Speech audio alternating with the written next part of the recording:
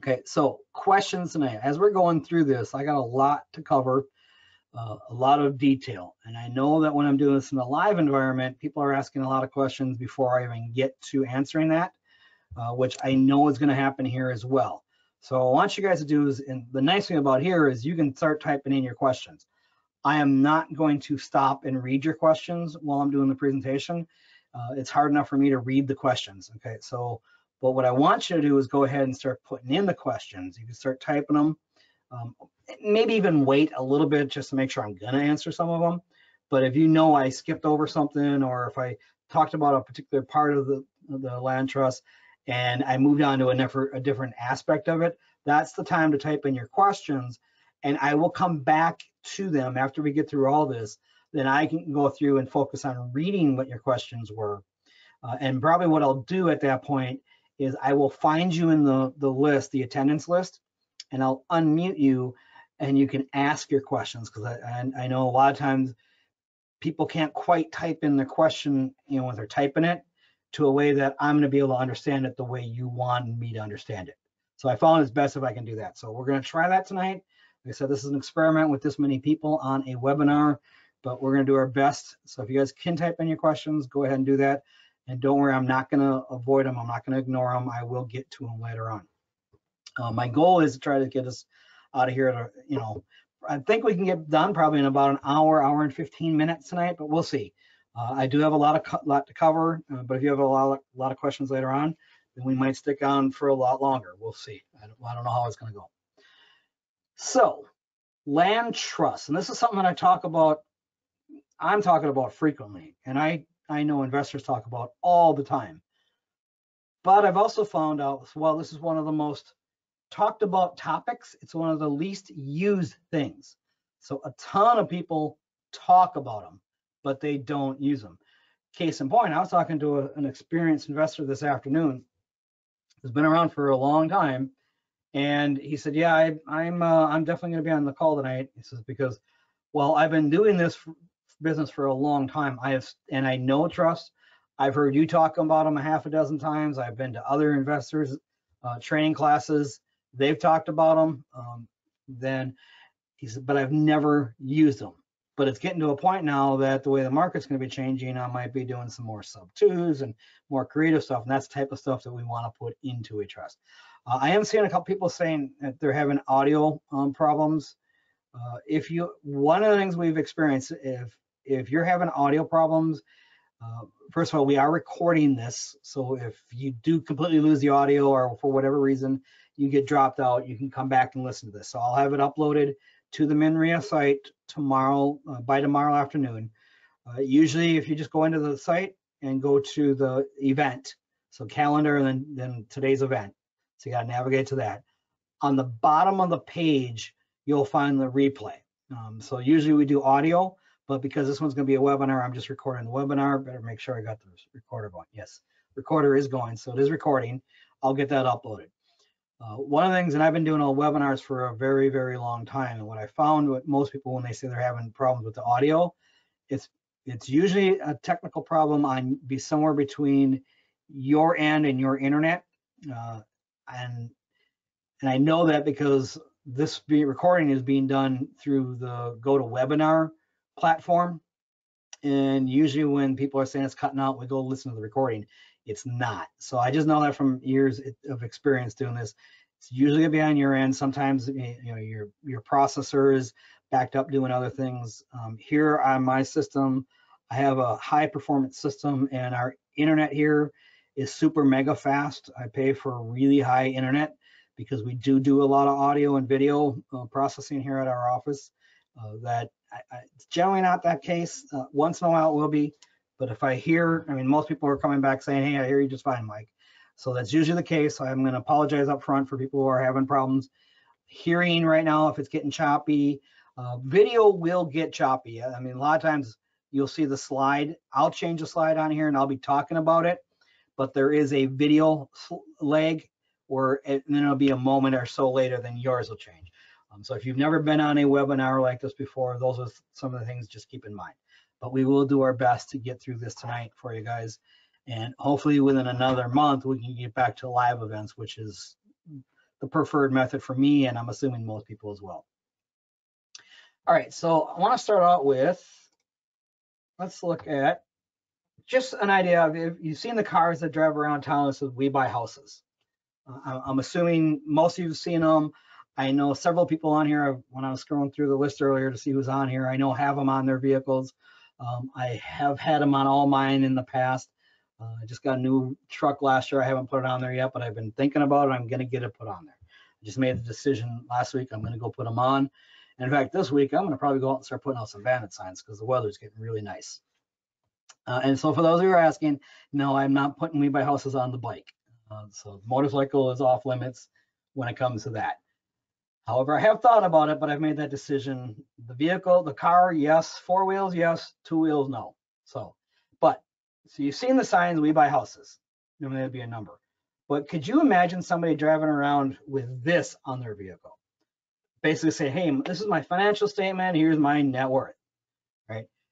I don't think anybody would ever do this and just drive around town advertising their net worth. Yet the problem is most people are doing that, but they're not putting it out on print, but they're expressing it in other ways, in verbal and nonverbal ways, that, hey, I'm a landlord, or I'm an investor and I have money and blah, blah, blah. A lot of the people have a bunch of tenants, and their tenants all know about all your other properties. You're letting everyone know that you have a large net worth. So having your properties unprotected is the worst thing you can do as an investor down the long run. Once you've built some wealth, you want to be able to protect it. So that's what we want to talk about, and that's what land trust is all about, is it's part of our asset protection. So there's really 4 levels of asset protection, and they start out in the manner of, most people are familiar with LLCs and corporations, right? Because that's what most of us have, is either an LLC or a corporation, or we have a combination of both, right? And then the next level that people always say is liability insurance. Okay, so I'll just have some liability insurance, and for most people, this is where they stop. So I talk about trust, and then they go to an attorney and they ask their attorneys, what should I do? Well, all you need is an LLC and a liability insurance policy, and you are fine. You don't have to worry about it. If you got sued, don't worry about it, because you know what? You've also got me, and I will defend you if somebody was to come after you. Right? And that's most people's plan. And in fact, that's what the attorneys try to advise you to do too. One, because they make more money on the LLCs. But once I'm done with you guys, you're going to understand that we're still going to use the LLCs. We're just going to use it in a different way. Most attorneys don't like land trust because of the anonymity that it provides, and it makes it harder for them to do their work. The good attorneys really understand this, and they work with their clients the right way, right? But they also need to be trained as well. And so this is most people's plan right here. They have an LLC, they're going to get some liability insurance, and if they get sued, they're going to default to their attorney, which, by the way, is the most expensive form of asset protection. And if you got a good attorney, it generally will work. It's just going to be very expensive to do so. Well, when it comes to my perception of asset protection, is the biggest one is privacy. Right? So if I can keep it private, where nobody can even find what my assets are, then it's just that much better. I don't have to worry about somebody trying to come after my assets if I'm keeping them private and nobody can see them. Right? And the way we're going to do that is with trusts. And there's 2 types of trust. There's a land trust, and then there's a personal property trust. Okay, so the land trust is designed to hold real estate, real property, whereas the personal property trust is designed to hold other things, anything that's not real estate. Like, for example, the most common one is vehicles. So cars, boats, RVs, that kind of thing. Those are going to be in trust. So like I have all my real estate in land trust, and I have all my vehicles. Anything that has a tire on it or an engine on it that I hold a title to is in a personal property trust. All right, and so I'm going to focus tonight though on the land trust. The personal property trust is just a very simple version of a land trust. Once you understand the whole concept of trust, then the personal property trust will make sense as well. And they're actually easier to work with than the land trust because we're not having to deal with the real estate itself. Okay, but there is a complication when it comes to personal property trust for vehicles. and that's dealing with the DMVs. There's a few DMVs around the cities I know work very well with them. The rest of them, you have to educate them because they're not dealing with trusts all the time. So they don't know how to deal with them. And the default answer is always, well, you can't do that. But the real answer is, yes, you can. We just have to help them learn how to do it. Okay. So what is a trust? All right. It is a form of an asset protection entity. Okay. And basically it's a protection tool. Okay. All right. It's one of the oldest forms of an entity ever created, and they were first used in English and Spanish merchant ships.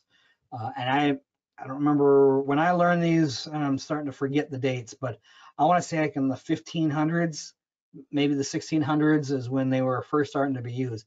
And the reason why they were created in the first place is because back in the day when the Spanish and the English were exploring and trying to find better trade routes and trying to find, all kinds of different ways around, they would sometimes, either one be, I'm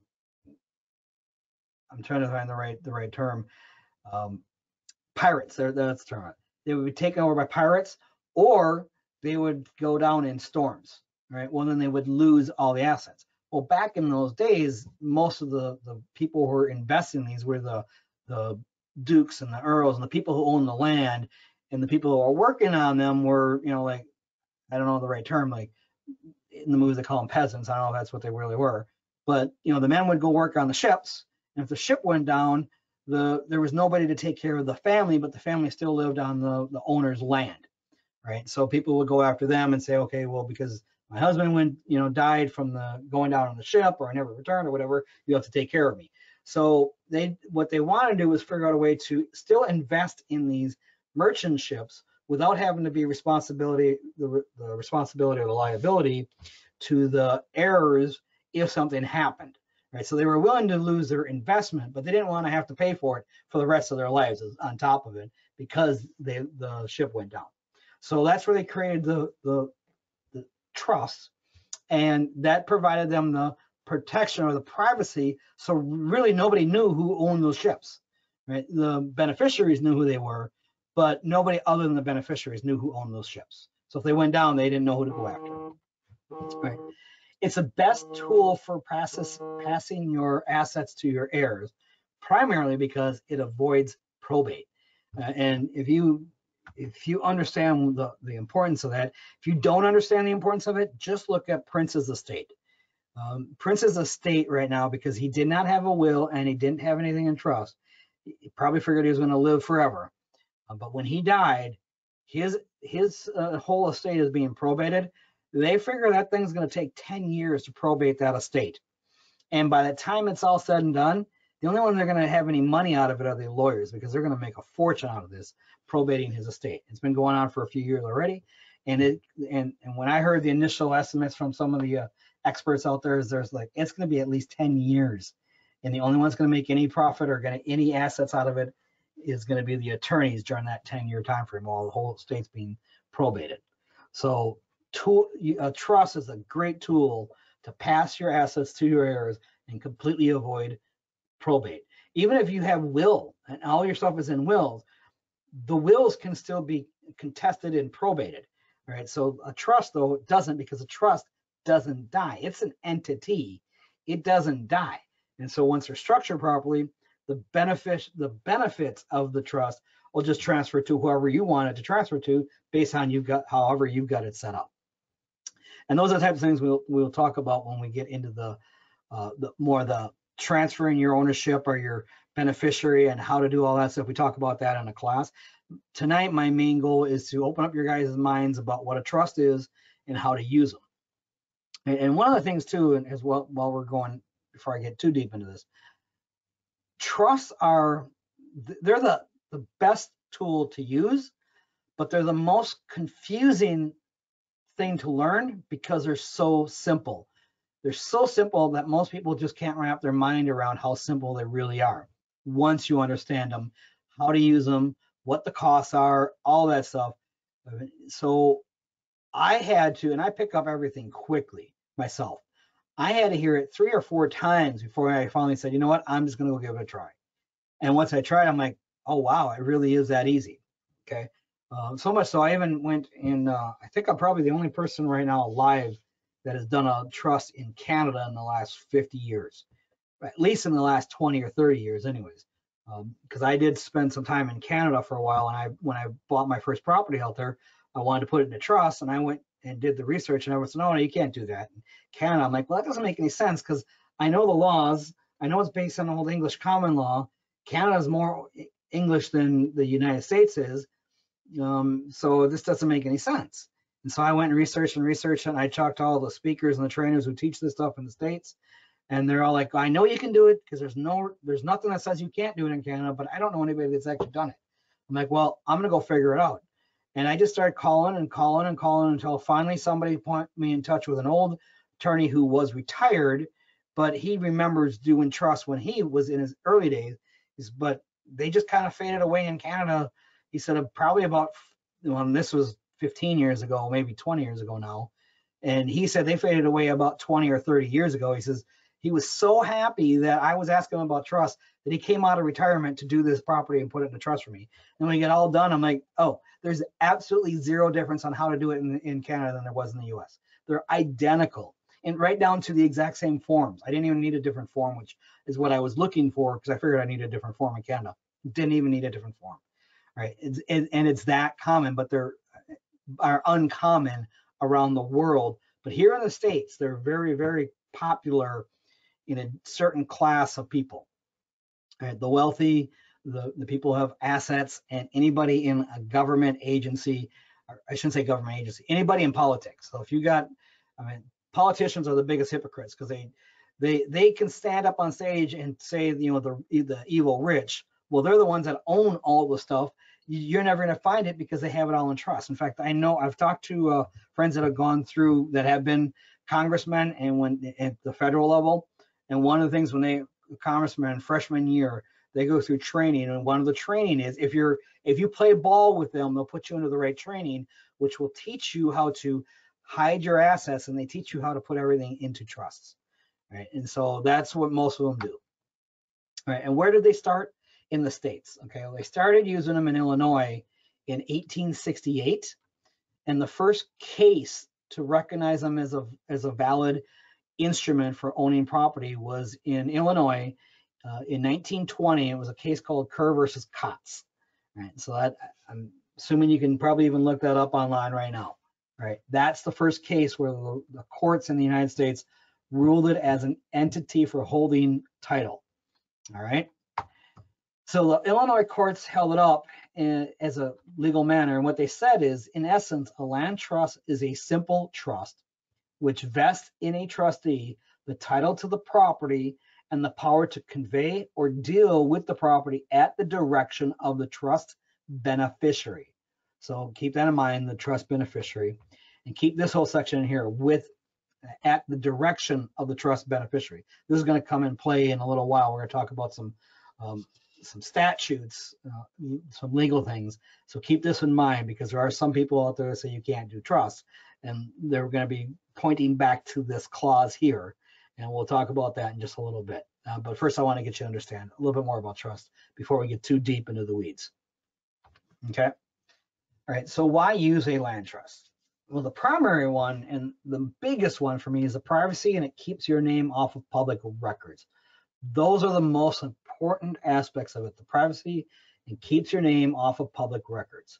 And I can't emphasize the importance of this more, but the time frame we're coming into right now is going to be very, very evident. And I can share a couple of quick stories as to where this is really going to come into effect without you even knowing about it.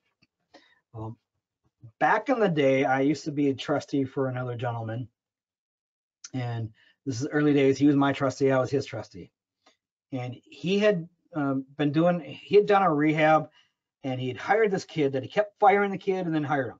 He'd fire him because the kid was always doing work and he was either drunk or stoned, or he was, suffering from a hangover and didn't show up. But when the kid was sober, he was a really good worker, and he would work really cheap so they can get beer that next night. Well, this investor kept rehiring him, even though he shouldn't have, but he kept rehiring him. Well, this kid knew where all of his rental properties were, and he knew where his rehabs that he had been working on. So one day he rehired him back up to do some work on a roof on a property on one of his rehab projects. He was up on the roof doing some work. He was stoned out of his mind, probably stoned and drunk, tumbled, fell off the roof, landed on his shoulder, and broke his shoulder, the clavicle bone out there. So he didn't have insurance. The investor didn't have insurance. So he went to the hospital, got taken care of, but obviously he couldn't work and he was out of work. So he proceeded to sue the investor. Well, I was a trustee on the property, and the investor at the time was on vacation with his family. And so I got the call from the attorney on that as a trustee. And the attorney asked, asked me about the property. And the attorney didn't know all the right answers and all that stuff, but are the right questions. But he was asking the questions as best as he could because he wasn't adept with trust. All right, so he was asking all the wrong questions. He was like asking, well, you own the property. Well, no, I don't. Well, who owns the property? Well, you know who owns it. You got the name of the trust. No, I need to know who owns the trust. I'm like, well, I can't tell you who owns the trust, but I'm the trustee. I'm the one you have to deal with. Anyway, so we went back and forth for a little while. Long story short, the investor was out on vacation, and he was out of the country. I think he was in Mexico. So I figured, I'll tell him when he comes back. But when he came back, the property was all renovated, and this was like a week and a half to 2 weeks later, and I completely forgot about it, blew it off. And I knew it was no big deal. And we go to closing because he calls me up, and as a trustee, I have to go to closing with him. And he says, and we're at closing. I'm like, oh, by the way, whatever happened with that lawsuit? And he's like, what lawsuit? I'm like, that one where so-and-so fell off the roof? You go, yeah, he's suing. He was coming after the property. I don't know. I haven't heard anything about it. Okay. That's the last conversation we ever had on it, ever. And this is, I'm talking 20 years later. We've never even talked about it since. And other than when I share the story, half the time he's in the audience and he comes up to me afterwards and we laugh about the story, right? Because he's been a MnREIA member for most of this time, right?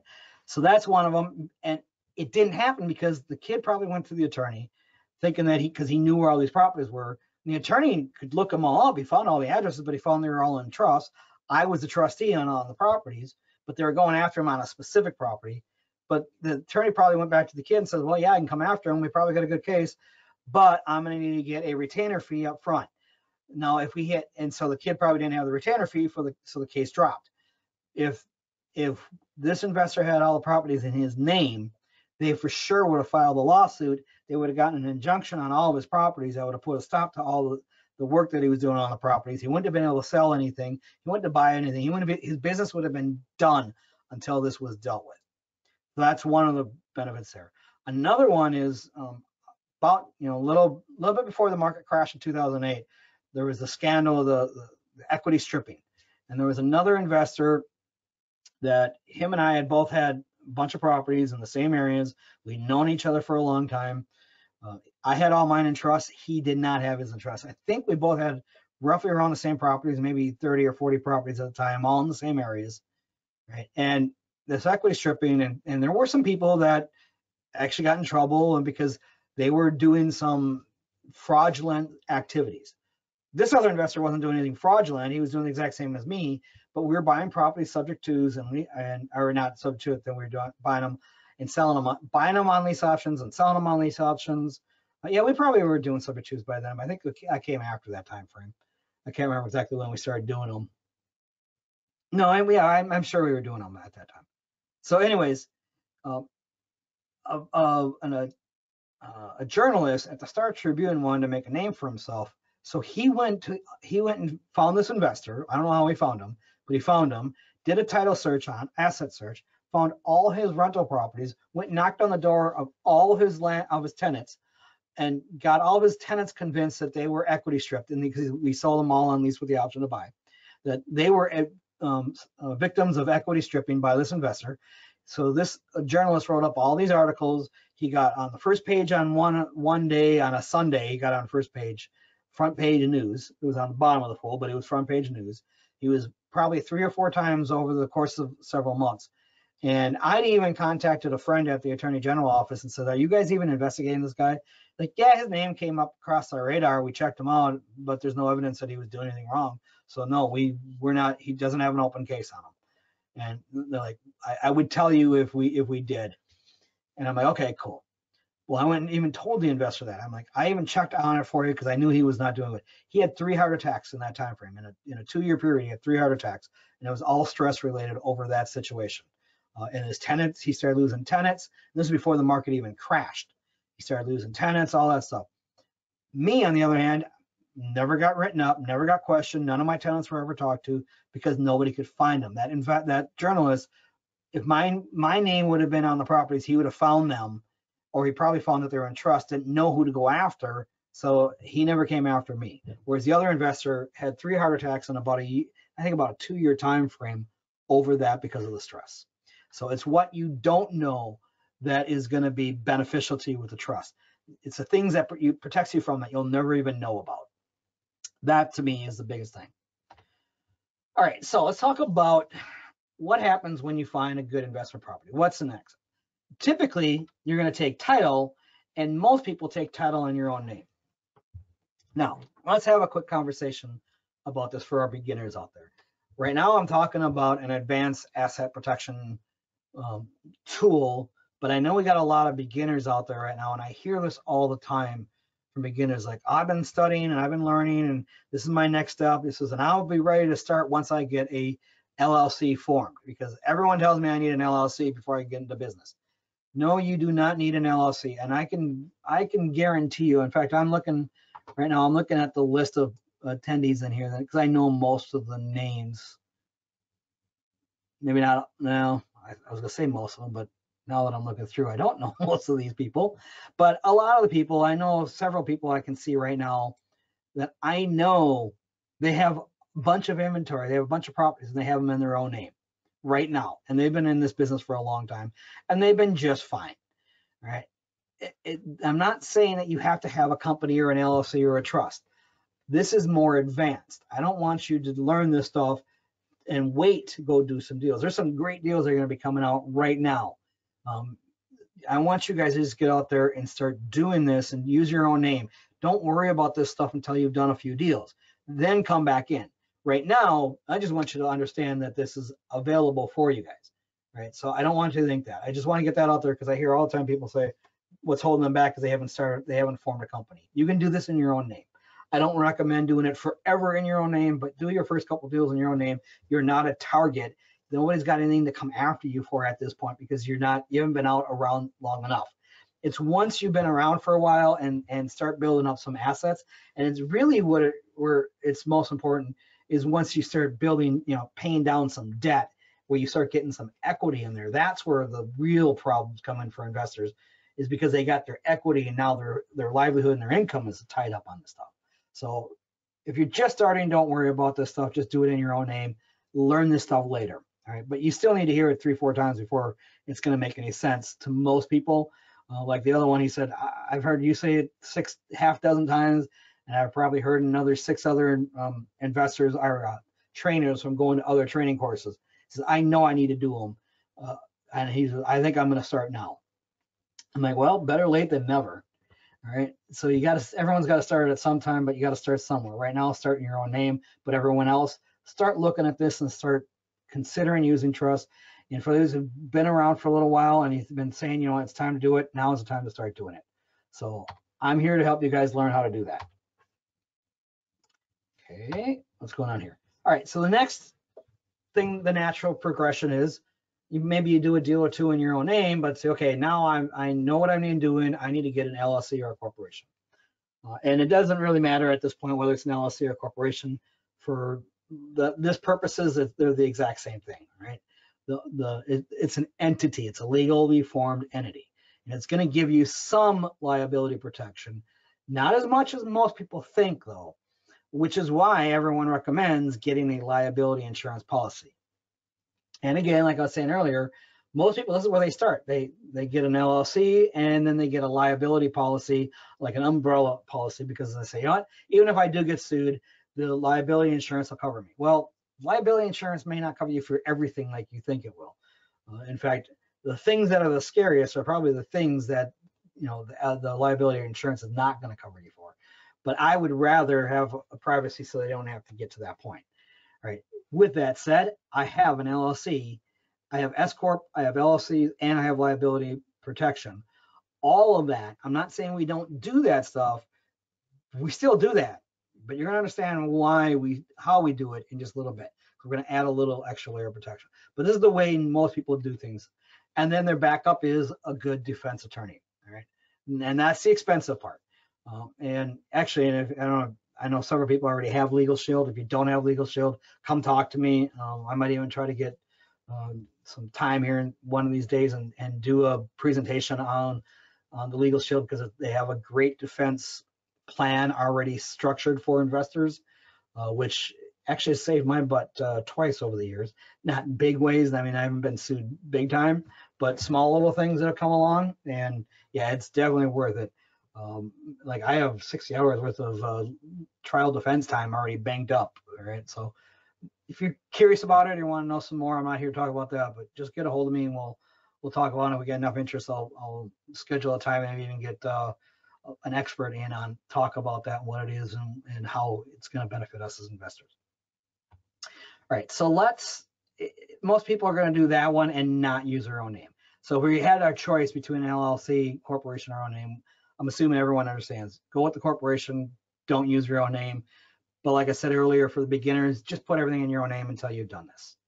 All right, I've done it, bought one or two deals, and you start, and then take the money and some of your proceeds and start paying from some of that education. Maybe do a wholesale deal, and then when I get this land trust class, this one-day workshop land trust class set up, then pay the money and come to that class, because that's not a free class. I don't do that one for free. I mean, we literally spend a full day going through, we recap this stuff, but then we go into the nitty gritty and we talk about the dirt, you know, the down and dirty details about the trust and all the little nuances within how to set them up and how to create the beneficiaries and the trusts and using other entities to become the beneficiaries and all that. We go deep into the trust in this training class. All right. So, and that's where I use the trust, and this is where I want to try to get as many people as possible using the trust. And I know more and more people are using trust these days. It's really heartwarming when I go to the most of the county recorders these days. If I'm there for more than an hour working on stuff, you know, that's between being in line and doing some paperwork, sometimes, you know, taking phone calls or whatever. I'm always going to hear at least one person talking to one of the recorders and using the term trust or trustee or beneficiary or something in that line that lets me know that, yes, they are doing what they trust as well, right? So it's way more common than people think, but nobody really talks about them because it's one of those kind of quiet things, right? And so then you have a beneficiary, and that beneficiary, this is the private. This is the privacy part of it. The beneficiary, that's us. That's where nobody in the world needs to know who the beneficiary is. They're private, and private people, private entities, private everything. And that's what we teach in the actual class. But that's going to be us, basically. All right. And so who can be a beneficiary? For most people, it's going to be you yourself. So taking away, untying ourselves from the title here, untying that tether, and then going through being the beneficiary. Right. So we can do it as a beneficiary there. Right. And then we have a trustee, and the trustee is going to be the public figure. That's going to be the face of the trust. Now, trustees are not personally liable, but they are who the general public are going to deal with. And our job is to protect the identity of the beneficiary, protect their identity, and also protect their asset for them. All right. So the trustee is going to hire a property manager or project manager, which will generally be an LLC or a corporation, right? So I don't know if you understand what I just showed you here, but we just went from the normal structure where most people take themselves. They graduate from being in their own name and they jump to an LLC with some liability protection and an insurance policy. But what I'm showing you is we're still going to do all of that. I'm still going to be involved. I'm going to have that LLC and corporation all still involved. But what we're going to do is we're going to take title of the property through a trust. And then we personally, and that could be one of your entities as well, and we can get into that later. That could be an entity, but we'll just call it for you for now. It's going to be beneficiary private. Nobody in the world is going to know who that is, but there's going to be the trustee. That's the public figure. And then the trustee can then hire a property manager, which could be your LLC. So it all comes back around where I'm still the person dealing with the property, but I'm doing it through a trust rather than directly as the LLC owner or the owner directly. So hopefully that makes sense. And I'm going to bring this back up again later on and recap it. And I'm going to show it in another way later on as well to help this all make sense to you guys. All right. But who can be a beneficiary? This is important to understand. Who can that be? Obviously you, your LLC or corporation, S Corp or C Corporation, doesn't matter. Basically any legal entity or any person of legal age or their guardian. And when I say or their guardian, there is a famous story of, is it Catherine Hemingway or something like that? Can't remember the name. Some famous actress had a dog and she created a trust for the dog and then appointed a guardian for the dog so that when she died, all her whole wealth, her house, her cars, all of her assets, everything got transferred to the dog because she put everything into a trust and then appointed a guardian for the dog, but it was all via trust and had a trustee set up for the dog. Right? So anybody can become the beneficiary because they had a guardian for the dog. So that was perfectly legal. And for those who are a little bit more advanced, they're going to understand this. Most people are not going to understand this next one, but that's a personal property trust. We can use a personal property trust to be the beneficiary of a trust.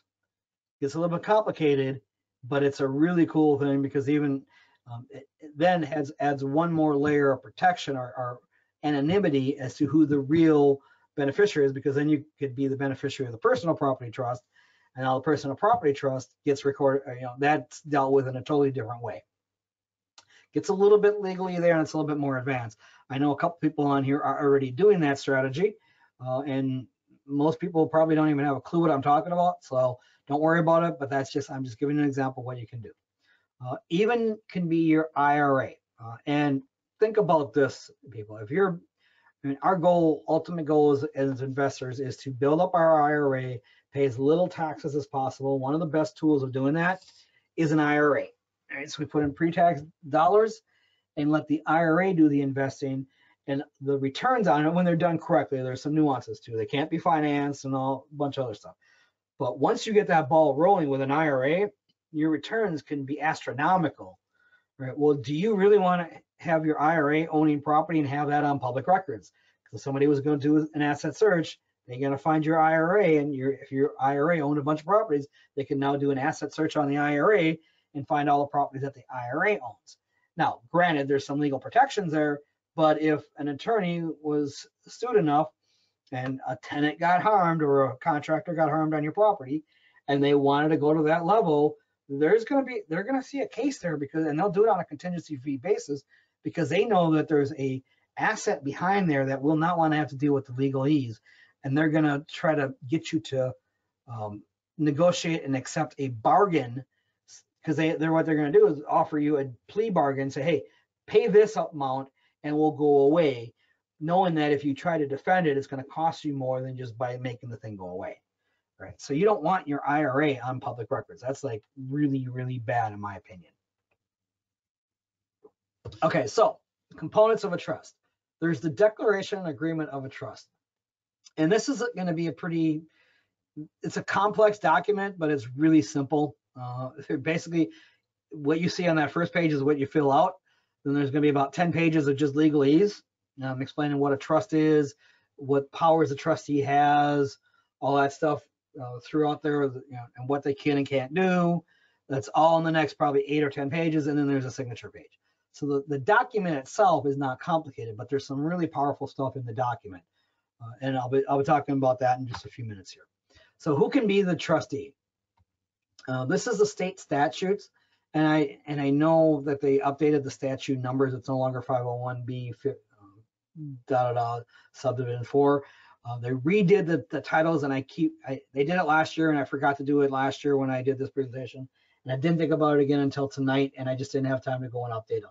But the definitions, I did go through them all. They're all still the same. They just retitled them, rechanged the numbers and all that. But anyways, the state statute says trustee means a person or a group of persons, either an individual, blah, blah, blah, blah, or corporation or other legal entity who is vested with control over, or responsibility of administering a property. Basically, that's who can be a trustee. For us, what it really means is any person or any corporation, an LLC, an S corporation, a C corporation, limited liability partnerships can be basically anything, any type of an entity is really what they're saying, can be a trustee. And this is from the Minnesota state statutes. So basically anybody or everybody can be the trustee. So now the next question becomes, well, who owns the property? Well, the owner of the property now, when you put a property into trust, the owner becomes the trust. The trust is the owner. They own the property, right?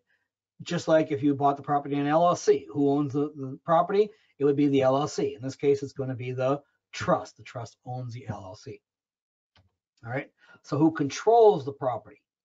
That's the more important question. Who's the controller? Well, that's going to be the trustee. That the owner of record will be the trustee, right? And so the trustee does have to do some things. They manage the property. They need to find the tenants, collect rents, work with the contractors, pay the utilities, report to the beneficiary. All right. There's the top things there. Find tenants, collect rent, utilities, or contractors. That can all be hired by property managers and project managers. But then there's reporting to the beneficiary, selling the property, signing the deed when you're selling, those types of things. Only the trustee can do those. Everything else, the trustee can hire out to manage the property. So what I do is when I have my trustees, they hire my company, one of my companies back to manage the property, right? It gets a little complicated, a little convoluted, but that's really what's happening is my trustee is hiring me to do all the work to manage the properties for ultimately for my own benefit, right? So we're just doing a workaround to keep it the legal way. The trustee then hires. So if you're hiring a trustee, a lot of times the trustees are going to be a family member or a friend, somebody you really trust, but you don't want them involved in your business. You just basically want them to sign the documents. Okay, that's really what you want them to do. But they do have some responsibilities.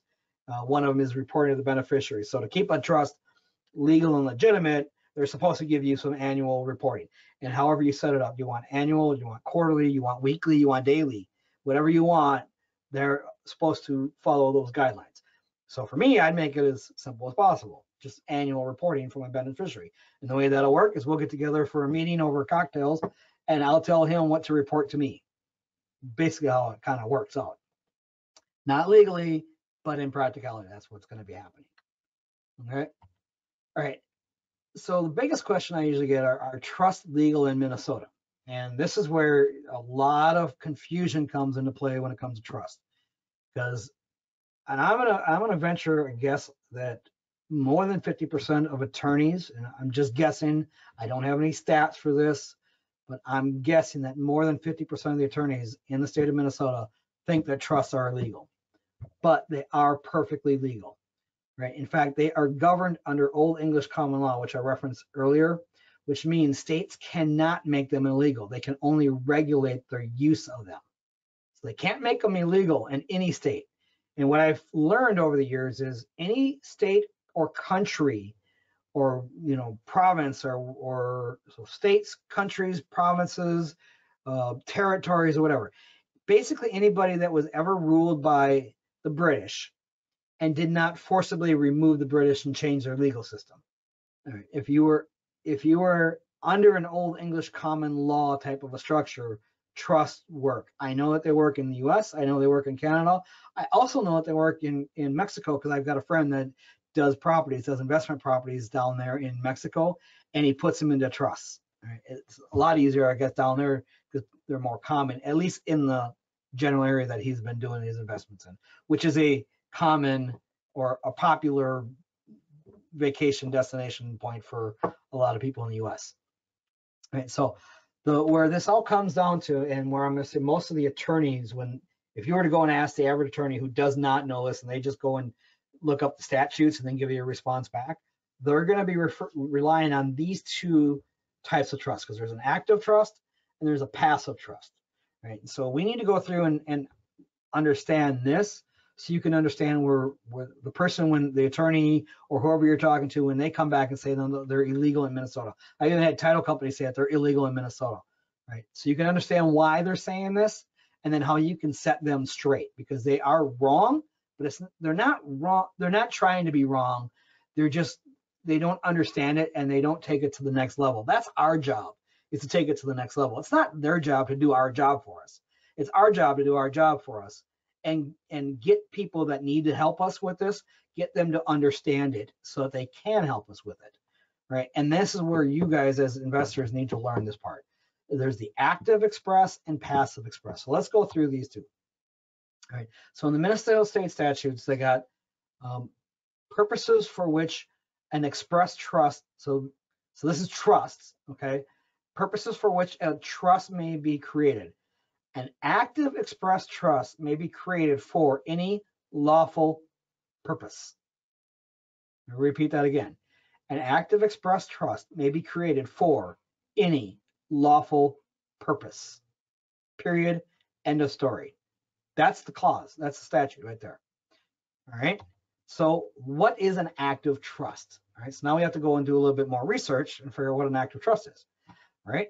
And in the statutes, it says a trust in which the trustee must perform certain duties. Again, an active trust is a trust in which the trustee must perform certain duties. Okay, well, what kind of duties would that be? Oh, I don't know. How about find tenants, collect rents, pay utilities, work with the contractors, report to the beneficiary, and sell the property? Those are certain duties, right? So that's what an active trust may be created for.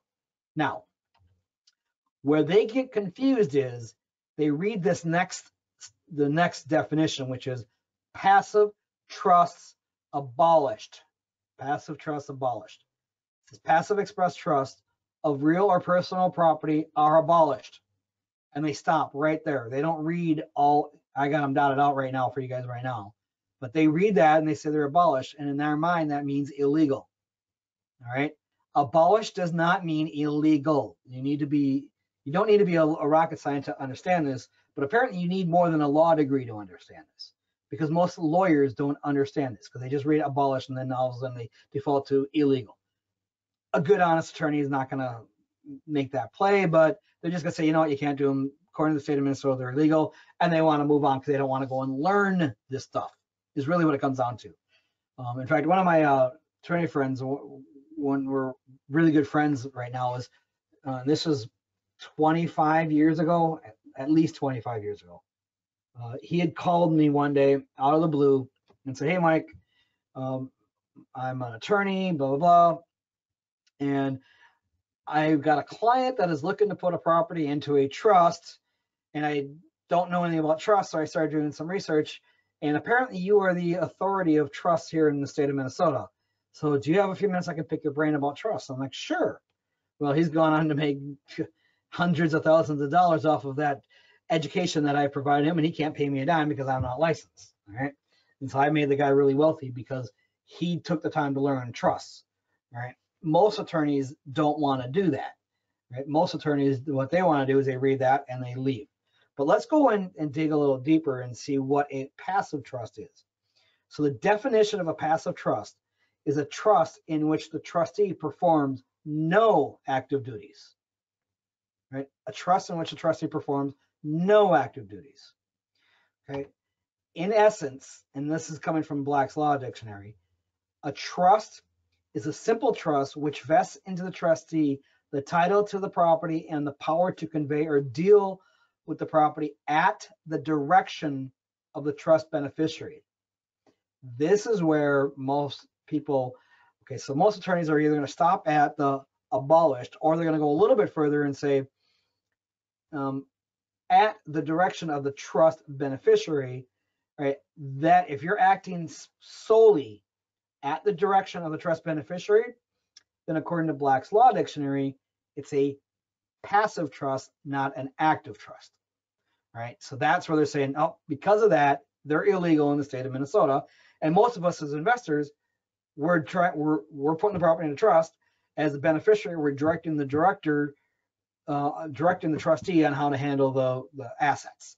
So they're saying that, so therefore it's abolished. That means that they're illegal. All right. Well, first of all, we talked about that there are certain duties that the trustee has to perform. Right. And if you do things my way, you're not directing somebody to do them. You are doing them yourself as a trustee. All right. But that's still all kind of, it gets in the gray area, but it falls back into under this category. A good attorney can say, you know what, even if you are doing it that way, you're still doing it at the direction of the beneficiary, because you are the beneficiary and the trustee. So you're telling yourself what to do, right? And it can get complicated and convoluted about that. But let's go back to here and let's finish reading this clause that I dotted out for you, because it says, an attempt to create a passive trust vests the entire estate granted in the beneficiary. Right, so this gets a little bit complicated, so stick with me here, and let's try to walk this through and break it down. It says, passive express trusts of real or personal property are abolished, and an attempt to create, meaning I would have to attempt to create a trust that would be an express passive trust or passive express trust, meaning it's not active. The trustee would have no duties whatsoever. I'd have to attempt to create one where they have no duties, right? So if I attempt to create one, a passive trust, that would vest the entire estate granted in the beneficiary. Okay. Well, who's the beneficiary? We talked about that. That's us, or our LLC, which is the way we would have done things before we had properties in the trust. But what's the purpose of the trust? Not for the liability protection, it's for the privacy. So I still want to put the property, even if they came back and said, you've created a passive trust. Even if they said that, first of all, they would only be able to determine that if I was being sued. And if I was being sued, I'd be sued on that specific property, not on all my properties. And if they came back and said, because it's a passive trust, it's abolished, so therefore we're going to vest the estate into you, which is what it would have been in the first place. So now I just created all that extra work for them to do what I would have been if I didn't have the trust in the first place. So it means nothing in the long run. What this means is I can't use it as a liability protection tool, right? Well, I'm never, and this is when I do a lot of this training, I tell people, hey, everyone, way I'm going to teach you, I know you can use trust as an asset protection tool. And in your mind, you're thinking of it as an asset protection tool, where what you really need to be thinking about is a privacy tool. You still have your LLCs and your corporations and your liability insurance and a good defense attorney. You have all that, but I want it private in the first place so we don't ever have to get to this point where they have to work really hard and spend a lot of time and a lot of money just to get a judge to say, you know what, this is a passive trust, so therefore we're going to vest the estate into you, right? Nobody on the planet is going to go through and do that if a tenant fell and broke their leg. But if a tenant falls and breaks their leg on your property and everything's in your own name, you're now going to be shut down. You're not going to be able to sell any of your properties. You're not going to be able to buy anything. Your business is shut down until you get that issue dealt with. But as long as everything's private, you don't have to worry about that. So let's go back to this passive versus active trust. So do we have active or passive? I kind of jumped ahead of myself. An active trust hires a trustee, the property manager signs the documents, all that stuff. So yes, in my mind, and I'm going to argue that I do have an active trust. But worst case scenario, they come back and say, nope, you've got a passive trust. All right, well, okay, great. You've caught me. You said my trust doesn't give me any liability protection. What's our next step? What it basically does is, it says, if we look back at our graph here, saying, okay, rather than, and I got to try to figure out a way to do this, but all this trust stuff over here, we're going to eliminate all of that, and we're just going to go after you personally or after your LLC, whatever. Okay, that's really what it's saying. And what we're doing here with the land trust is we're making our name or our company name, we're making that private. Nobody can find that. That's only the trustee knows who that is.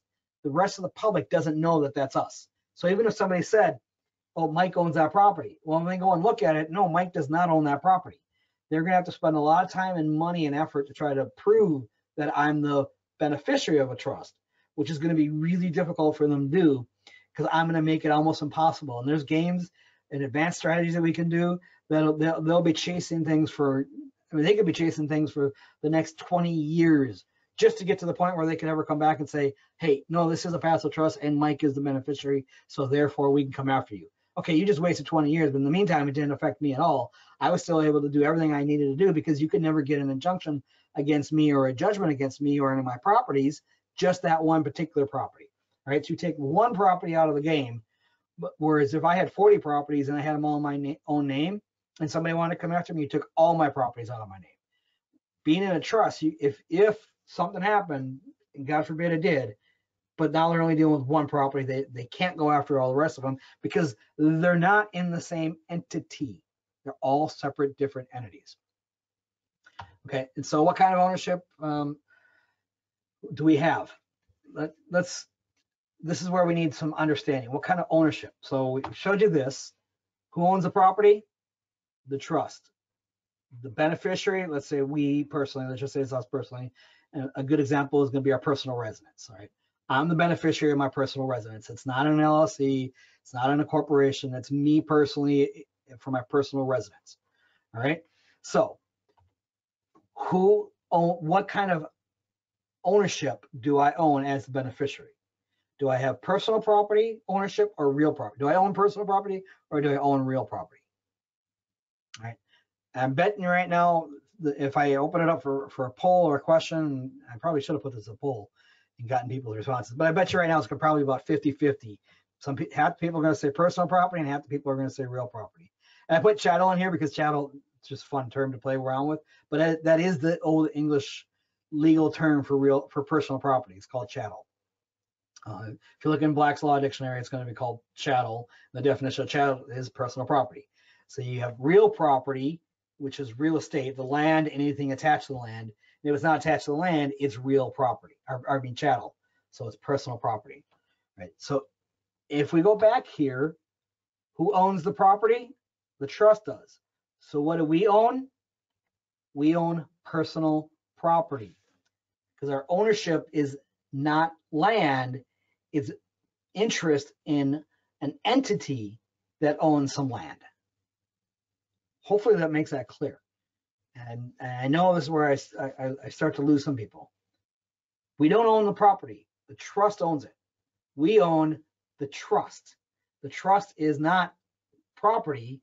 It's, by default, if it's not real property, the only thing it can be is personal property. So hopefully that makes sense. So let's look at a breakdown of properties in multiple property situations, right? And start visioning how this all plays together. So let's say we find a house and we're going to put into a trust, right? So we have trust, call it trust 1, and we're going to have a trustee. So trustee, we'll call it trustee A, and then we are the beneficiary, which is private. Nobody knows this. Right? Now we go and buy a second property. So what do we do with the second property? Well, house 2, we're going to create a second land trust, right? So there's one trust for house 1. There's a second trust for house 2. We can use the same trustee for both properties, though. They can be the same, all right? And then let's say now we're going to go buy our third property, our third investment property. So we have house 3, we create a third land trust. So each property has its own trust, right? And trust for us, once you learn how to create them yourself, there's no additional cost to creating the trust. 0 additional cost for creating a trust once you learn how to do them yourself. If you're going to hire somebody, yeah, then there's a cost. But once you learn how to do them yourself, there's no additional cost, right? And then we can either have trustee A being the same one, or we can start creating different trustees. So I can have multiple trustees, or I can have one single trustee for all of them, right? But the common denominator is we're the beneficiary, right? And so in the practical world, when we put all this together, the beneficiary information is hidden. All of this is visible to the public. So the public can see the houses, and they can see the name of the trust, and they can see who the trustees are. But the trustees are not personally liable, we keep saying it, as long as they haven't committed fraud, right? And the beneficiary, us down here, that's private, and it's hidden from the public. So nobody else can see who the owner of the beneficiary is, right? That's private information that's only known between us and our trustee. right? So naming a trust. What do you name a trust? Basically anything you want. There's no limit. You don't have to register it with the state.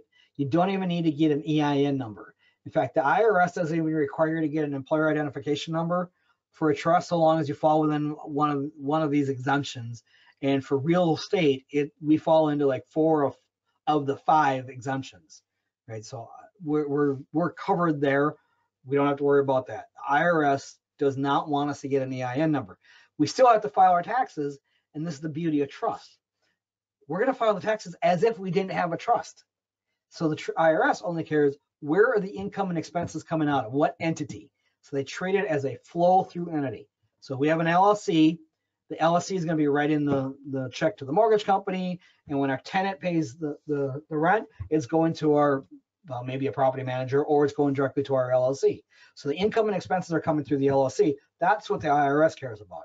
In fact, my accountant doesn't even know the properties are in trust, except for the fact that he does. I mean, but he doesn't report them as in trust. He just puts down the property address and then puts that on my whatever 1120 or whatever for my LLC for those. And if it's a rehab property, well, then it's just inventory and it's in and out, and it's through my rehab company. But it's a flow-through entity as far as the IRS is concerned. So you can name it anything you want. You can call it the Evergreen Foundation Land Trust. You can call it the Running Wild Land Trust. You can call it the Yellow Fever No More. And I just added this one today for everybody. No More Coronavirus Land Trust. Okay, so you can get creative with them, call them whatever you want to call them. Call it the Roadrunner Land Trust. Or now there's some problems with these though, because I said, if you remember, we're not recording them with the Secretary of State, so there's no entity out there to prevent somebody else from having the exact same named trust. So if somebody else had the exact same named trust, then now there's a conflict on who's the ownership, and that's where some real problems can come into play. Which is why I created my own strategy years ago, and I name it the county. So in this case, let's say the property address is 123 Main Street. I call it Ramsey County 55106, if that's the zip code, 123 Main Street Land Trust. Now you'll notice the name of the trust here carry down into the second line, right? Same thing happens on computer screens. So when the county recorder is recording them, I have never had one put it on the public, on the public website where people can go and look on the public records and see who's the owner. It's usually going to say Ramsey County, and then it'll be like maybe 123 Main Street LT, or it'll be Lakes Trust, which is one of my trustee companies, Lakes Trust Corporation, right? And Lakes Trust is not an owner. Lakes Trust is just a trustee. So they'll put all kinds of different things on there. I have never had one yet where the name of the trust was actually on public records exactly as it's spelled out. So if they create these weird abbreviations and somebody goes and finds it on public records and then goes and does an asset search, they're not even going to find that property. They're not going to find anything. But that's why now, and this is a very unique one, because the only way somebody else is going to have the exact same name for that trust is if they own the exact same property, or if they put the property using my naming strategy and they'd owned it before and it never got deeded out of it or whatever. So it's almost impossible for anyone to have that particular trust name. So that's why I use it. And then the other reason is I do this is when the mail comes from the county and I get my, I just got some right here. Well, this one here says Lakes Trust Corp. So the one here. Yeah, that one says, one here I just got says Lakes Trust Corporation. These just came today.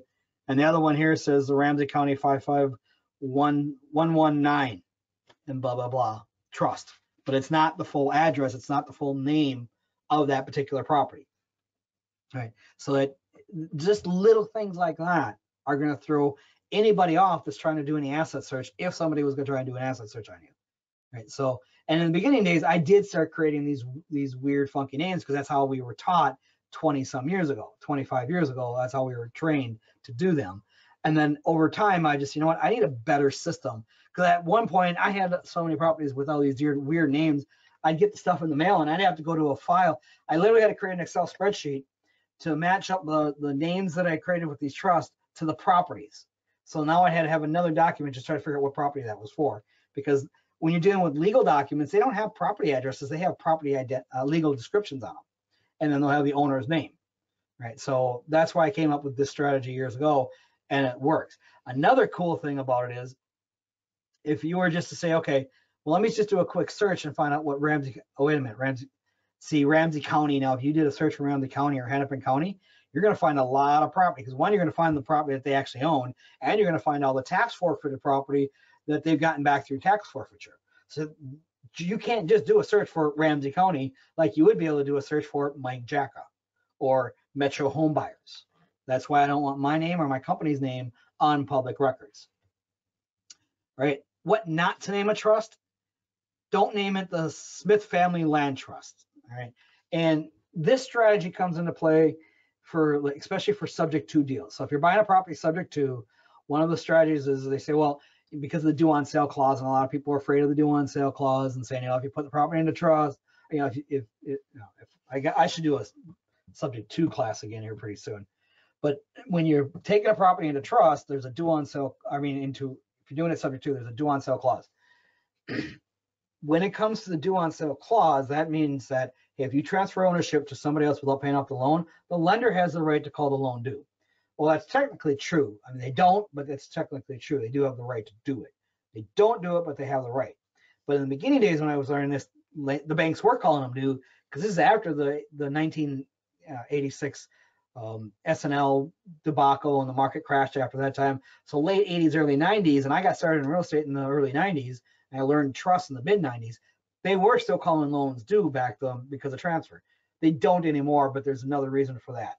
Interest rates is basically the reason. They don't want to pay off, take a loan that's that's not in default and make it in default, because the investors lose money. Back in the day, though, when the interest rates were 20%, or no, when the rates were at 10% and they were writing new loans out at 20%, they wanted to force you to pay off that low interest rate loan to be able to write the loan again at the higher interest rate.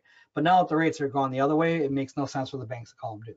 But we did learn this back in the day, and I found a problem with this, and that was getting my proceeds check after when I sell a property later, like a year later, 2 years, 5 years later. The title companies, they're used to trusts, just not land trusts. They're used to living trusts. Now, living trust is where you put all your assets into the living trust and they pass to your heirs. So, and they're usually called the Smith Family Trust or whatever. And so the title companies, if they're brand new title companies I'd never worked with before and I'd have to train them, constantly I was having to try to explain to them, no, you can't make it out to the Smith Family Land Trust because it's not the Smith family property, it's mine. Well, we need to make it out to the name of the trust, or we have to make it out to the name of the entity or the trustee. So it took a long time for me to convince them that you can just write out to the trustee, but they're not used to that. So there's some legalese there. Now I can legally explain to them that that's the case and give them legal documentation and all that. But I found it was a hard sell for these title companies that once I created the Ramsey County 55106-123 Main Street Trust, then it was really easy, because then they start saying, well, I'm assuming you don't have a trust for this or a checking account for it, so you're not gonna be able to deposit the check. Who do you want me to write it out to? So it just made it so much easier for them to ask and work with me when I started changing the name rather than the Smith Family Trust. Now, I know a couple of investors that are still using this with no problem, but they're only using one particular title company who understands it. I don't want to have to go every few years. I'm working with new title companies all the time for some reason. Go through a lot of title companies over the years, and I don't want to have to be trying to reteach these all the time. Plus, you guys are going to be working with them. I just want to be as easy as possible for you guys. All right, so what name goes on the purchase agreement when you're going to buy a property? What name do you put on that PA? All right, when the trustee is present, just put the name of the trust, and then the trustee can sign as trustee. So in this case, I had put, Ramsey County 55106-123 Main Street. That's the buyer's name on the PA. The buyer's name is Ramsey County, blah, blah, blah. And then on the signature line, I signed, just to make things simple, I've signed Mike Jacka as trustee of the Ramsey County 55106-123 Main Street Land Trust. So I would be signing as the trustee for the trust. In our workshop, we get a little bit more advanced, so we teach you how to use entities and all that to actually be the trustee. Okay, and then how to sign that. And then your signature gets really long when you guys start saying Mike Jacka as president of blah, blah, blah, as trustee of the blah, blah, blah. All right, it gets really long. So this is the simple way of doing it. If your trustee, like say you're gonna hire a trustee, maybe a brother or a sister or a cousin or whatever, and they're not even in the state of Minnesota. FYI, the further they live from you, the better it is for your privacy, because they're really not going to be able to find that person in the state, because the trustee's information is going to be public information, right? So their name will be on the public records. Now, if they don't live in the state of Minnesota, it makes it even harder for them to find them. So think outside the box, people, and have somebody outside the state. But if that's the case, they're not present, they can't sign as a trustee. So what you can do is go put your name. So in this case, John Home Buyers, and then this is the magic terminology here, with title vested in the, and then the name of the trust. So now your name on the purchase agreement gets a little bit longer. So you have to put your name or your company's name with title vested in the, and then you can sign, but this is the legal definition telling the title company that you're going to be taking title in the name of a trust, right? So you don't have to have the trustee present to sign this here. And this works. Now, not everyone understands what this legal term means, so sometimes you have to educate them as well that that's the legal term for telling where I can sign, but I'm going to take title into an entity, but I'm signing personally or I'm signing through another company, right? I prefer, the way I do it as I have an entity set up as, and this is our advanced stuff that we talk about in the class. I have a company set up as my own trustee. So when we get back to that, all that active versus passive stuff I was talking about, I'm going to argue that still it's an active trust, but if I ran into a really smart, astute attorney who understands this stuff, they're going to blow right through that, and they're going to get through to my entity underlining that, and I still have an entity which still has all that liability protection underneath, but I add that extra layer of protection. We talk about that kind of stuff in that workshop on how to add those extra layers of protection on it. Right. So some of the do's and don'ts, do be creative and do use long names. The longer the name, the harder it is for them to, the more likely it is that they're going to have to turncate the name or come up with some creative abbreviations when they're putting it onto the public records, so that when anybody's looking up on public records, they're not going to be able to find the exact name. Just like when you look at legal descriptions on public records, you can't do a legal search for a property based on the legal description. Like if you took the legal description and you're going to do a quitclaim deed on a property, you took what was available on the public records, on the public side of it, on the website, that will never pass muster. That'll always get kicked out and rejected, because that legal description will not match the actual real legal description on record. Don't use short names, don't use your name, and don't use a seller name. Those are the bottom lines when it comes to those. Right, so what forms do we want to use? The most important ones is going to be the trust document and the warranty deed to trustee.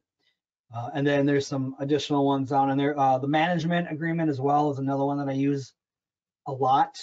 So like I'll take title of the property and I'll have the warranty deed to trustee. And we're going to go through some of these terms and verbiages within the trust in the warranty deed in just a moment.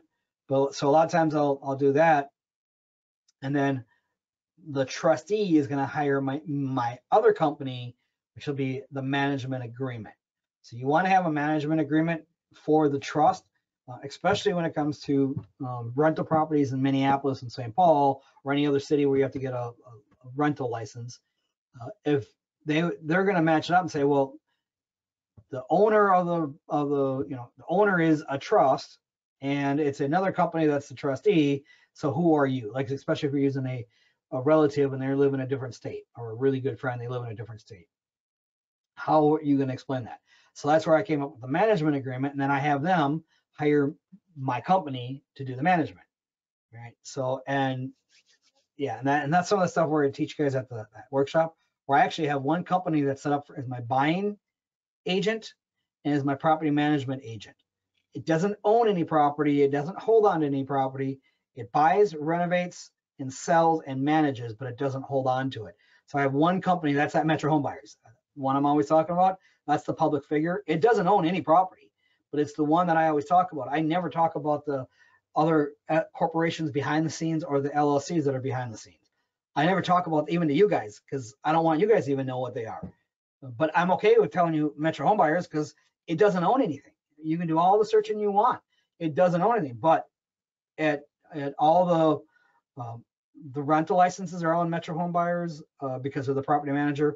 The utilities are all in Metro Home Buyers. That way I have one company that I remember all that. A little bit more advanced. We talk about that kind of stuff at the training. right? So what gets recorded? It's going to be the warranty deed to trustee. Now, the warranty deed is a specific deed that was created, and I don't remember who I got it from years and years ago, either Lou Brown or Ron LeGrand or Deitch Rutherford or Bill Bronchek. I can't remember. I learned from all those guys. I don't remember where I got the specific one from, but that's not the important part. The important part is what's in the terminology, and I'll cover that in just a moment. Most importantly, though, what does not get recorded is the trust document itself. And this is the biggest problem, the biggest misconception with most people is everyone says, well, I need a copy of the trust. Well, no, you do not. You need a copy of the trust. No, actually, you do not need a copy of the trust. Well, I can't sell the property without a copy of the trust. BS. Follow the laws. And that's what we're going to be talking about here in just a moment. How do you convey title? Because a trust document is a private document. That's where it spells out who the beneficiary is, who the trustee, all those powers. Now, we need to get those powers on public records, and there's a clause in there I'm going to go through in a moment that takes the powers out of the trust and puts them under the warranty deed to trustee.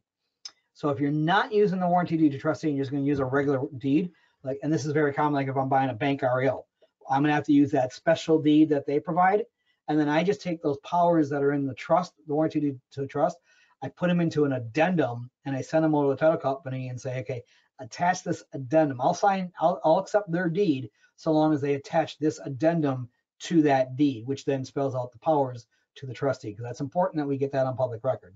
The powers to the trustee without having to record the trust document. All right. So how do you sell a property that's in trust? It's easy. It's actually easy to get the property into trust.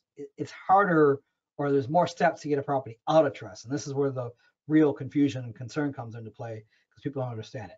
But now there's going to be a trustee's deed, not the warranty deed to trustee. This is the trustee's deed. The title company has these. They will fill all this stuff out for you. There's a trustee's deed, then there's a certificate of trust and an affidavit of trustee. Right. So when we're buying, there's the trust document and the warranty deed. We have to fill that stuff out. No, there's no title company on the planet that'll fill out the warranty deed to trustee because it's not a Miller Davis form. They don't have it on their system. Right. But I fill those out and I provide it to them. I've had them where they fill them out for me, but they're not supposed to do the filling out, and they still have to put it on there that I registered, because it's not a standard document, but it's a legal document. And the trust document, because that's private for us. But when we're selling, the title company will provide, and they will fill out the trustee's deed, certificate of trust, and affidavit of trustee. All right. So let's see, the trust document, because that's private. If we go down here to the section, powers of the trust, this is the section that I strip out, and then I want to get incorporated into the trustee's deed. And this is kind of what it looks like. Full power and authority granted to trustee with respect to the said premises or any part of it at any time, blah, blah, blah. So all this is going to be in it, and this is what we want. If we don't have the warranty deed to trustee, we want to get all this verbiage into an addendum and get that attached and recorded on public records. And the most important part is at the bottom, and it says, and to deal with said property, this is the trustee. The trustee has the power to deal with the said property and every part thereof in all other ways, and for such other considerations as would be lawful for any person owning the same to deal with the same, whether similar to or different from the ways that specified above, at any time or times hereafter. Basically, that bottom section there is a coverall for everything for the trustee. That's why we need this on public records. So if anyone's saying, oh, I need a copy of the trust, no, you don't. You just need to know who the trustee is, and that's already on public records, and the powers within the trust are already spelled out here. The other thing is we need a certificate of trust and the affidavit of trustee. Affidavit of trustee is just saying, hey, I find that I am still the trustee. I swear to God that I'm still the trustee. But the certificate of trust is the one where we record on public records. And this is from the state statutes again. And I'll read the most important part. It says, when it is recorded, the certificate of trust we're talking about, when it is recorded or filed in the county where the real property is situated, or in the case of personal property, when it is presented to a third party, the certificate of trust serves to document the existence of the trust, the identity of the trustees, the powers of the trustees, and any limitations on those powers, and other matters the certificate of trust sets out, as though the full trust instrument had been recorded, filed, or presented. In other words, a certificate of trust is prima facie proof that the trust exists and that you are the trustee and you have the right, the power, and authority. So that combined with that other terminology on public records is all you will ever need. There are a few circumstances where I have had to provide the trust document, but those are rarities. One of them comes into play is if you got a property in a trust and you're going to refinance it with a lender that'll allow you to keep the property in a trust, they will want a copy of the trust document. Okay, give it to them, but that's a private transaction. That's not going to be recorded on public records, the trust document. They just want to verify that that it is a valid trust and that they have something to come after if you didn't make the payments on it. So there's circumstances like that. I have had it where there was some missing information on the original deed, so we had to record the trust. So I think I probably only had to do it 2 or 3 times out of maybe about 70 or 80 properties that I've had in trust of my own personal ones. And it usually just comes a matter of, hey, what do you need? What I really say is, when it comes down to it, is say, okay, what do we need to do to get this done?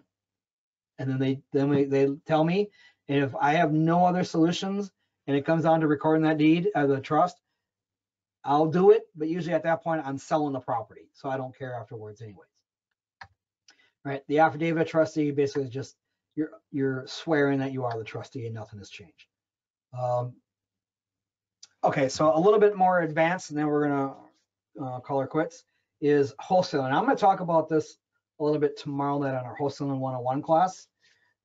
This is one of the advanced strategies, and I've just talked to like 3 people now in the last 2 or 3 weeks on how to use these, because more and more wholesalers are saying, you know what, I need to start doing some of this stuff. Right? So you get a property under contract with the seller and then put the property under contract with the buyer, but via a trust. So with the seller, you're going to take title, you as the trustee, in the name of the trust, right? And then when I sell it to my end buyer, I'm going to make them the beneficiary, and then I stay on as the trustee while they renovate the property. So they will never show up on public records. Now, if they end up holding on to the property for the long term, then I don't want to be the trustee for the long term. So then what I'll do is after the trust, then after the closing, I'll say, okay, let's get it closed. And then now, who do you want to be your trustee? Do you want to be yourself? Do you want to have an entity? Do you have a relative or a friend? Who do you want to be the trustee? And then I will quit claim my interest as a trustee to somebody else as a trustee. And that's done via a quit claim deed, or you can even do a warranty deed. Doesn't matter. Either one will work just fine. But then when you're getting paid, you're not doing an assignment fee. You're getting paid as a trustee servicing fee from the title company. And that they can put right on the HUD statement, on the closing documents. So I think it makes things really nice and simple when you're wholesaling. And if you're worried about assignments, there's no assignment. If you're worried about deed restrictions, there's no need for a deed restriction. And if you're worried about, being the person dealing with the seller and at the closing, you would be, because you came in as a trustee and you go out as a trustee. Whereas if you're wholesaling, you're coming in as the buyer, but you're not coming out as the buyer, right? So it's totally different. It's just a cleaner, simpler way, but you need to understand trust, and your end buyer needs to understand them as well. And that's been my goal, is to get as many people as possible knowing, using, and understanding trust, so that we can start wholesaling to each other via trust. It just makes things so much cleaner, simpler, and easier. Plus, it keeps that anonymity for who the owners are underneath, right? So if you think about it, it's a beautiful thing. All right, and then lastly is personal property trusts, right? Cars, boats, bank accounts, lease options. One of our members just a few months ago called asking about putting a bank account in a trust, right? So they've got their bank account, their personal bank account, and it's in a trust, and that trust has an EIN number with the IRS, so they could open up. But now they have a bank account that is not in their personal name at the bank. So now you can have your bank assets in there without having to worry about, if you did get a judgment or a lien against you and they wanted to come after the bank to collect on it, they can't, because it's not in your name, it's in a trust name. So anything and everything you want to do that. Like I have my vehicle. So my truck is in a trust, my motorcycle is in a trust, my 4-wheeler and snowmobile, those are in trusts. And so everything I have in a trust. And the cool part about like the truck and the trust is, and I use the same naming strategy. So it's like Ramsey County, blah, blah, blah. And then I use part of the VIN number to make it really unique. But I know when cops are following behind me, they'll be running my plate, and it's going to come up as Ramsey County. And usually after they do that, then they bounce away, and and I think they got these scanners now that'll scan the license plates, and it'll come up, so they can see that it's Ramsey County. Well, if I'm in Ramsey County or Hennepin County or the surrounding counties here, they're like, oh, it's Ramsey County, it's a Ramsey County employee, leave them alone. But if I have had that backfire with me. I was in another county, south of the cities a little ways, and apparently that highway patrolman did not have a good relationship with Ramsey County, so he gave me a ticket on that one anyways. Didn't let me out of it. But the interesting thing is, and this is where one of the real lessons came into play, is when I first started putting the properties in the trust, and I do have a lead foot, so I tend to get a ticket or two. I mean, I've had my fair share over the years. Not as much these days. I think the cops have just gotten so sick and tired of giving me tickets, they leave me alone now, because I have not slowed down. But in the beginning days, when cops would pull me over and they say, well, show me your registration, and they're like, well, you work for the county? No. Well, it's in the name of the county. Yeah, no, it's in the name of a trust. It just happens to be Ramsey County, blah, blah, blah, personal property trust. And as soon as I say personal property trust, they stop asking questions. I've even had one cop, because I had my vehicle had broken into, this is probably 15 years ago, had gotten broken into, and they took a GPS out of my truck. And the cop says, gets all done, he asked me about that, and then he got done, and he stopped asking questions about it, did up the whole report, got it all filed, says, I'm out of here. He says, but by the way, I just out of curiosity, and I'm not asking for legal reasons, I'm just asking for myself, what is a trust, a personal property trust? And I explained to him, I said, well, it's an entity for holding property. It can be real estate, it can be vehicles, it can be anything, and it's in a trust, and then there's a trustee, but the beneficiary remains private. He's like, oh, that is so cool, I got to learn how to do that myself. And then he left. That's all it was.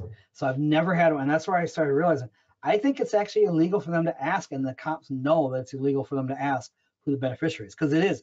They cannot force us to tell who the beneficiary is. So they've never asked me who the beneficiary was. And as soon as they hear personal property trust, they don't ask any more questions.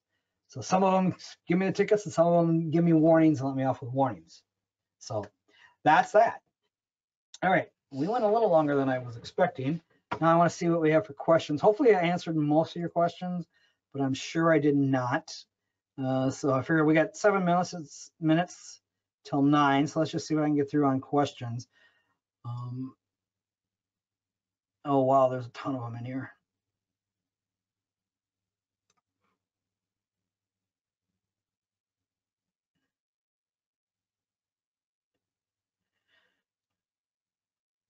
I went far enough back where I'm starting to see people responding to me about the stay-at-home order.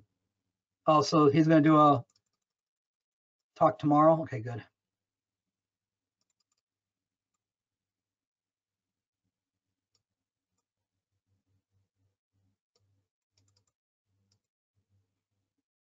Okay, so somebody's asking about membership earlier. Yeah, just get a hold of us tomorrow. Just call the office.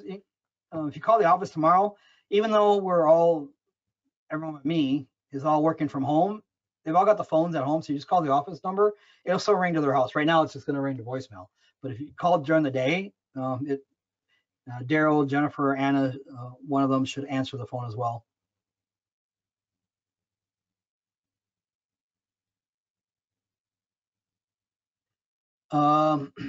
Okay, so for those of you who are still on here, I want to remind you guys that happy hour tomorrow. If you guys want to get on there tomorrow, I believe Kim Burke, I talked to her the other day, and somebody was just commented and mentioned her name here.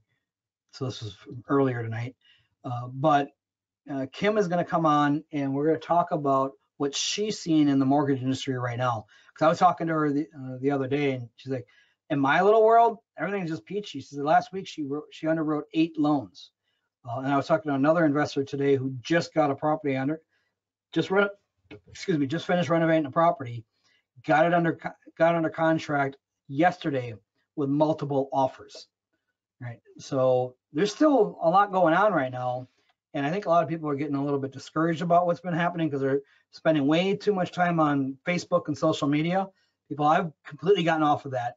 I mean, I'll pop on there every now and then just to see if there's anything funny. And if you guys are catching me and hitting my funny bone, I'm sticking on there. And if I see anything that's political and you get my blood boiling, and that's not what I wanted to talk about, but I'll give you guys a tip of what I've been doing to just get through all this is I'll see somebody say something that really bugs me and takes me the wrong way, or they misinterpret something that somebody else had said, because I know where that somebody else is coming from. And then you got all these, Nazis out there, coronavirus Nazis, I'm calling them, that are going out there just calling everyone pigs and disgusting, pieces of whatever. I'll get on there and I'll start writing this comment that I'm like, I would love to say this, and this is how I would respond. And if it wasn't for what's going on right now, under normal circumstances, I say it, but I type it all out, get it off my chest, and then I hit delete and I don't even post it. Right. So it's been very, very therapeutic to me. But I find if I do that one time, then I shut off Facebook and I don't look at it for another 24 hours. So I know people have been trying to contact me even through Facebook.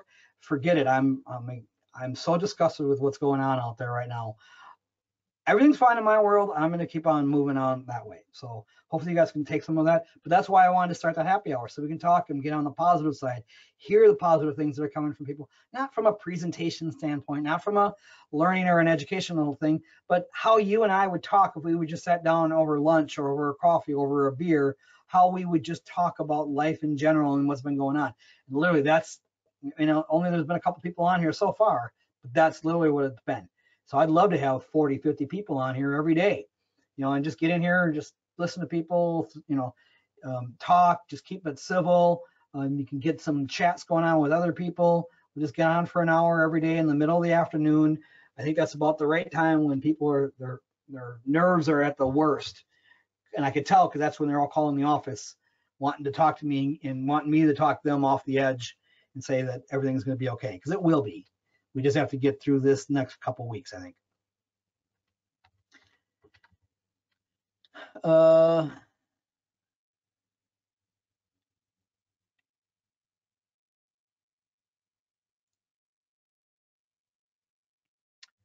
Okay, so somebody here earlier was saying that their lawyer had said that they have to let the lender know if they take a property subject to. No, that's why I said there's a lot of misunderstanding about all that stuff. You don't legally have to let the lender know when it comes to the due on sale clause. There's a clause in the due on sale clause or acceleration clause in the mortgage that says that if you transfer ownership without their permission, they have the right to call the loan due. Now, if you do let them know and you get their permission, then they can't call the loan due. So that's what they're saying. But there's no legal requirement for you to let the lender know. But you're gonna have to let them know anyways. And don't be afraid of it. So I don't go out there and ask permission, but I actually know a couple of investors that are calling them up and saying, this is what we're gonna do. You got a problem with it? And I'm like, I don't know if we have a problem with it or not. I'm supposed to tell you, yes, we do, but I don't know. I got a couple of investors that are doing that every time. There are so many different ways, and I just had a conversation. I went up the totem pole. This was last month. No, actually probably 3 weeks ago, on one of my subject twos. And I got all my subject to properties set up on auto draw, so it comes out of my checking account all the time. And I'm saying a couple weeks ago. Heck, this was last week. Duh. This last 2 weeks have been absolutely insane for us, because I also run all the websites for all the REIAs around the country, and everyone's had to transition and remodel over from live trainings to all these online versions. So I've been working with a lot of other REIAs, and the last 2 weeks are like a blur to me.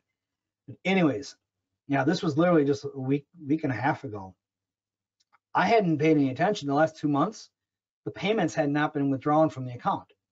Or no, last 3 months. So I got a certified letter last week from the post office. They dropped it in here. I had to sign for it. And I opened it up and it says I owe payments. I'm like, no, I don't. What are you talking about? So I went and checked online, and I'm like, oh my God, it says I haven't made a payment in 3 months. So I tried to make the payment, and they wouldn't even let me make the payment because that option had been disabled, and it said that I owed. And so on the letter, it gave me the amount that I owed. So I called up and I said, hey, and I'm trying to figure out how to make this payment, blah, blah, blah. And they're like, well, I can't talk to you because you're not on loan, blah, blah, blah. And I'm like, can you tell me who's making the payments? And they're like, well, I can see you're making the payments, but I don't have authority to talk to you. I'm like, well, let me talk to your manager. Okay, well, and same situation. I had to do it like 3 or 4 times. Let me talk to your manager. Finally, I get one. The manager must have came back to him and said, just go deal with the guy and help him out, because the manager didn't want to talk to him anymore. I was like, all right, well, here's how much it is, and here's where you can send the payment. We got it taken care of right like that. Because it's not as big of a deal as everyone thinks it is.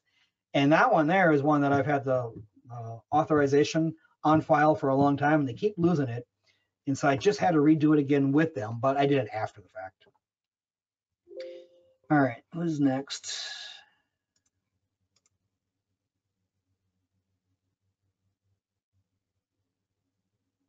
Yes, if I'm rehabbing, that actually it's even more important, rehabbing properties, because you're going to be, when you're rehabbing properties, you still want the property to be in the trust, because you're now going to be in the chain of title. So if there's a problem later on, let's say, a good example would be, you did a renovation on a property and you installed a new refrigerator and the water leaked in the refrigerator, right? Well, everyone's going to go after everybody after that. Well, who do you think they're going to go after? The previous owner. Well, if they look on the public records and they find the previous owner was a trust, who are they going to go after? Nobody. But if the previous owner was you or your company, they know who to go after. And if it's a company and you're a rehabber, they're assuming you made a lot of money on this deal. So, I mean, you made a loss money, but they're assuming you made a lot of money. So they're going to go after you. So I don't want to ever be in the chain of title, because they're going to go up the chain of title until they find the deepest pockets. And I don't want to be the one with the deepest pockets. Or at least I don't want to be the one that they find with the deepest pockets.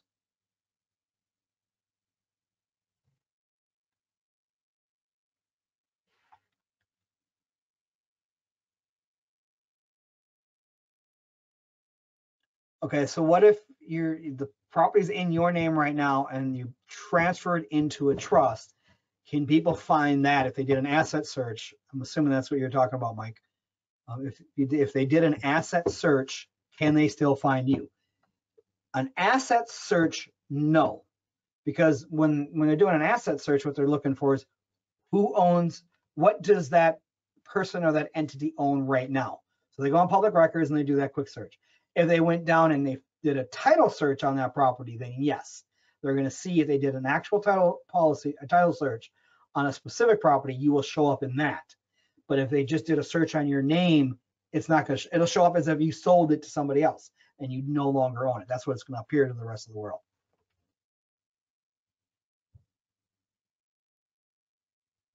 You know, I'm starting to get into a few of these questions that I know I've already answered because they were asked way earlier.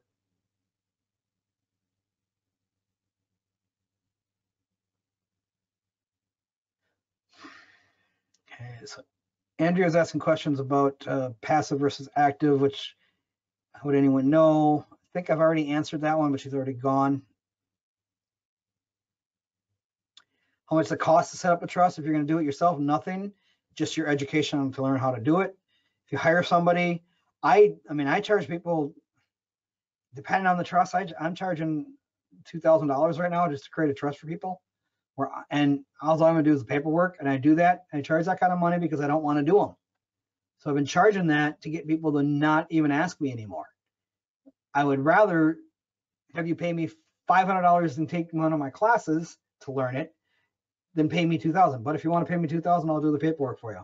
And the reason why I do charge that a lot, one, I don't want to do it. So if you're willing to pay it, I'll do it.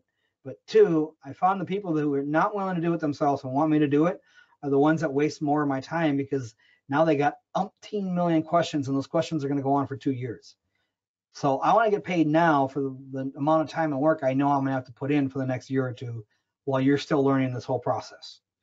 But I find the people who are willing to learn them themselves, pay for the course, they're the ones that get it. Now, if you do that and you run into a situation, which does happen, and you need help and some advice on it, I'm there for you. Whether you did the course or you paid me to do it for you, either way, I'm going to be there for you guys.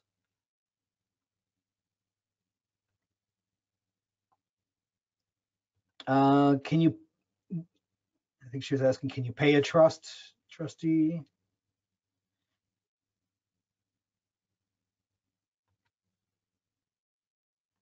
Yeah, I think I got all those already.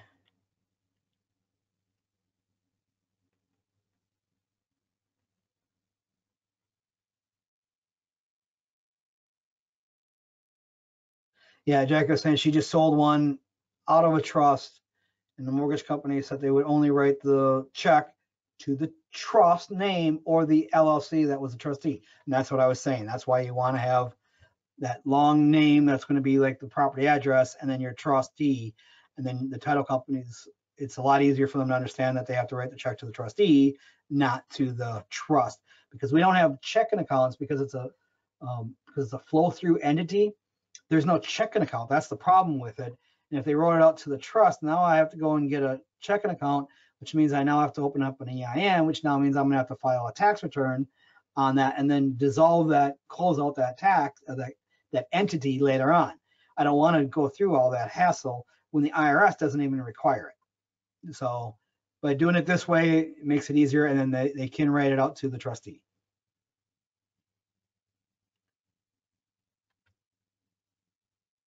Now, and this is something we also talk about in our advanced training class that I do, is if you're not going to be your own trustee, that's one of the reasons why I want to have my own entity being the trustee as well. Because years ago, I was a trustee for a gentleman. He bought a property, and I want to say I was a trustee for 10, 12 years for him on that one. And he bought it dirt cheap, did a kick-ass rehab on the property, and then rented it out, for about 8 or 10 years or whatever, and then got the property back, and then did another kick-ass rehab on the property, and then sold it. But it went from, like, I think he bought it for maybe 50 grand back in the day. In the meantime, those two rehabs, he probably put another $70,000 into them, because back then, a $20,000 or $30,000 rehab back then was about the same as a 70 now. So maybe he didn't even have $50,000. So he maybe had 100 into the whole thing entirely. He sold it for $400,000 free and clear. I was the trustee on it that whole time, and the title company would only write the check out to me. So can you imagine his fear that the title company had to write the check out to me? I mean, I had to put it in my checking account because it's a business entity. You can't even pay to the order of and sign it over to them. It had to go into my account, and then you had to wait the 6 or 7 days for it to clear my account. A $400,000 check, free and clear property, no mortgage, nothing, and then I had to write him that check. So can you imagine his fear and concern for that week while I was waiting for the funds to clear, and then to get back to him? So that's why you want to be able to be your own trustee and have it your own company. And those are the types of things we talk about in that class.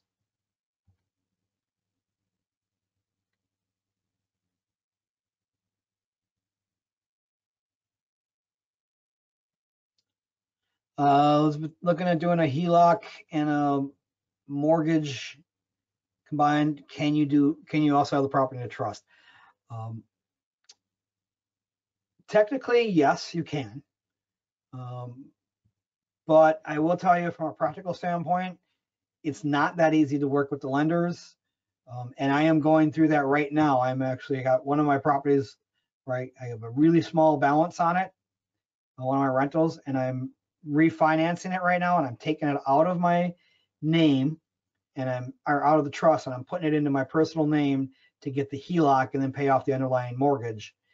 And then I'm going to put it back into the trust right after. I could do it the other way. It's just going to cost a lot more money, a little bit higher interest rate, and the lender is a little bit more nervous about it, but they have no problem with us doing this all at one time. Taking out of the trust into my name at the time of the closing, and they're going to be doing the HELOC, and then pay off my underlying mortgage that's on there, because the underlying mortgage is in my name, but the property is not. So they want to pay off. They want that all to match up when they're doing it all at the same time. So I'm like, okay, we'll just do it. And that gets back to, again, I was saying earlier, this is how I want to do everything, but when it gets right down to it, to the brass knuckles is what's it going to take to make it work, and then we just do it. In this case, I'm taking it out, put it in my name, I'll do the refinance, pay off that other line, and now I'm going to have probably a $200,000 HELOC to play with, because that's what I've been saving this property up for, paying it down on it so I'd have it. And now the time's right, I want that cash available, because once we come on the backside of this thing, I want to be the one that's being able to write the checks for the properties or have the down payments, pick up the sub twos, all that. I want to be the finance guy of last resort for everyone else. So that's what I'm setting up right now, and I will put it in my own name and then put it back in. And that is very common that investors have to take them out of the trust, refinance, then put them back in.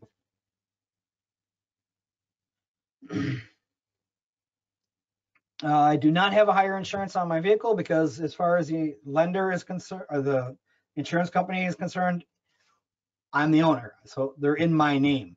And I have had conversations with them and they're like, yeah, we don't care as long as you can prove to us at the time if we have to pay out a claim that you're the beneficiary. As long as that's the case and it's not any company or anything like that. Now that's what my company has said. And I've had, I did have to make a claim on my truck. It was actually it was Geico. My truck was sitting in my driveway at 5 a.m. Somebody came off the main road and smacked in the back of my truck. And it was Geico Properties in the Trust. They never even asked for that. I would imagine they would have if they had to total it out. It wasn't a total. It was just some body damage on the back of the vehicle. But they never said anything about that. But my current insurance company, they know that I got the property in the trust, or at least the agent knows. And it's like, yeah, we don't care. People do that all the time.